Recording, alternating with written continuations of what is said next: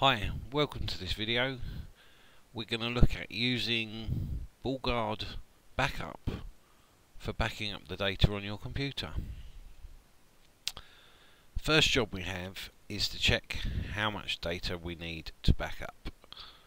The easiest way to do that is see how big our user profile is. So if we click on the start button and we click on our name at the very top of the menu, it opens all these folders where we save our stuff, our videos and our pictures and whatnot. So we click on one item, so it turns blue, organise and select all. Now they've all turned blue.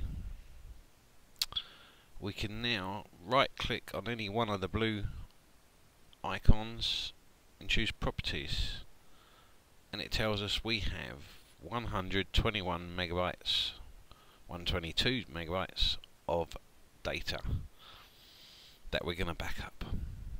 So Bullguard provide 5 gigabytes, 5,000 megabytes for free online, so let's use it. So we open our Bullguard program and there's the backup option, so we click it. You can read all this, I won't read it to you. It asks us what we want to back up, so I'm going to press select all, which is my documents, photos, music, videos and desktop, which covers all the folders I need. So we select them, click next. It's now asking where we want to back them up. As I say, we're going to use the online storage, which means of course uploading the data through the internet. So we'll select online. Next. I choose while my computer is idle. You can obviously choose any of the others or a schedule, so it does it daily, weekly or monthly, starting at a particular time and date. But we'll leave it as while idle. So we press next. I suggest you read these rather than have me explain. The only one I like to play with is the versions. Keep several versions of my files, and it asks the old version, keep the old version for how long.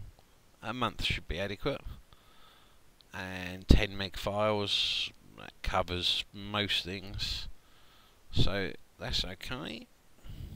And then we just press the run button and we wait, and some boxes will pop up. There's the desktop box, the videos box, the music box, photos, and this is overwrite it. Yes, it's asking to overwrite because I've already made these backups.